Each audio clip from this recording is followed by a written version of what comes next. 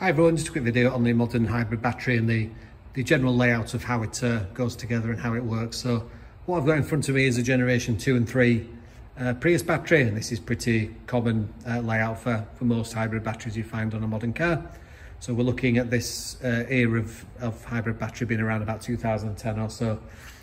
Just a word of warning, obviously it's a high voltage system, so please don't work on it without the necessary training and guidance. So yeah, first of all then what we've got is the hybrid battery itself. So this is what we call the stack, and the stack here has got 28 modules. So each of these sections is a module, and they look something like this. So this is an individual module that we've got here.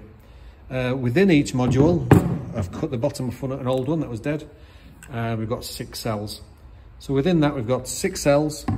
Each cell is 1.2 volts, and each module is 7.2 volts. 28 arranged together, so that's where you get your 200 volts from. 201.6 volts to be precise, if the batteries are all brand new. So that's the stack there. On top of the stack here we've got 2 cooling pipes, so this helps keep the temperatures in check. And then we've got some wiring here that leads to over here to this little temperature gauge as well, so that's maintaining or monitoring the temperature within the stack. On the end of the stack, just beyond the bit where I don't have, there would have been a fan as well, and that helps cool all these components down and the stack to some degree. On the end of the stack then, what we've got here is an ECU, which is a control unit for the hybrid battery, and that's monitoring delivery and performance of the battery itself. And then down here what we've got is high powered relays. So those relays are the switches that allow the voltage to come out of the hybrid battery and up towards the generators and the wheels. Alongside the stack here, what we've got is a bus bar.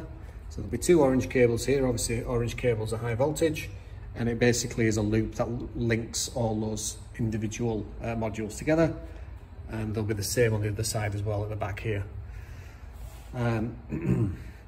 So that's how they'll link together and give you the 200 volts. At the back here what I've got as well is the service plug. So the service plug goes in there and links them all together. So the reason you have a service plug is when you take that off, it breaks the chain, it breaks the link, and therefore they all effectively become individual modules again.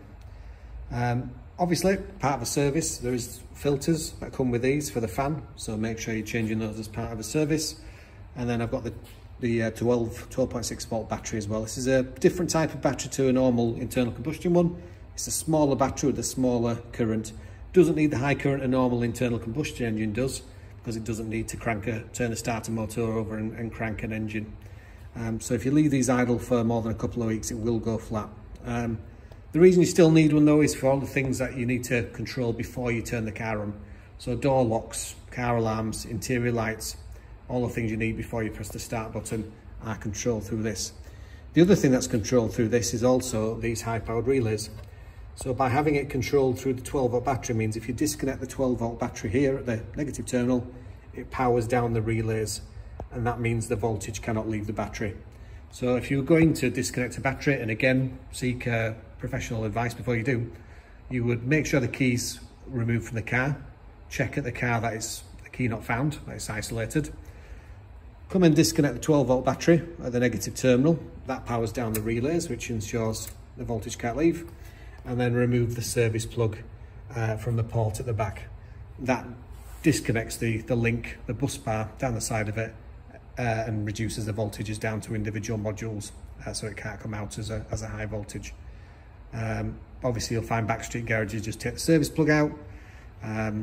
Not advised, it's going to be fine 99.9% of the time, but the reason you don't go straight there is because you've still got high powered relays, voltage wanting to leave the battery, and the possibility of arcing or a flash if it's damp or there's any faults with the system.